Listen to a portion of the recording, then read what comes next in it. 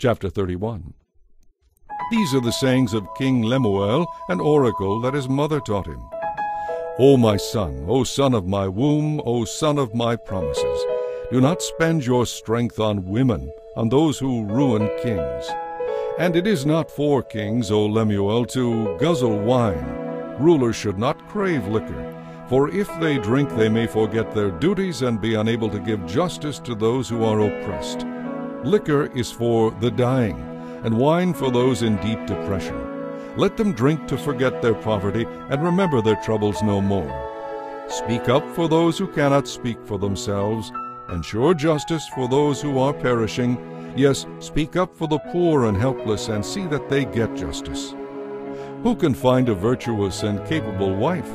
She is worth more than precious rubies. Her husband can trust her, and she will greatly enrich his life. She will not hinder him, but help him all her life. She finds wool and flax and busily spins it. She is like a merchant ship. She brings her food from afar. She gets up before dawn to prepare breakfast for her household and plan the day's work for her servant girls.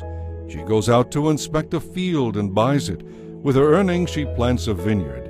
She is energetic and strong, a hard worker. She watches for bargains. Her lights burn late into the night. Her hands are busy spinning thread, her fingers twisting fiber.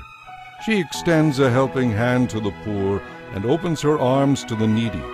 She has no fear of winter for her household, because all of them have warm clothes. She quilts her own bedspreads. She dresses like royalty in gowns of finest cloth. Her husband is well known, for he sits in the council meeting with the other civic leaders. She makes belted linen garments and sashes to sell to the merchants. She is clothed with strength and dignity, and she laughs with no fear of the future. When she speaks, her words are wise, and kindness is the rule when she gives instructions. She carefully watches all that goes on in her household and does not have to bear the consequences of laziness. Her children stand and bless her. Her husband praises her. There are many virtuous and capable women in the world, but you surpass them all. Charm is deceptive, and beauty does not last. But a woman who fears the Lord will be greatly praised. Reward her for all she has done. Let her deeds publicly declare her praise.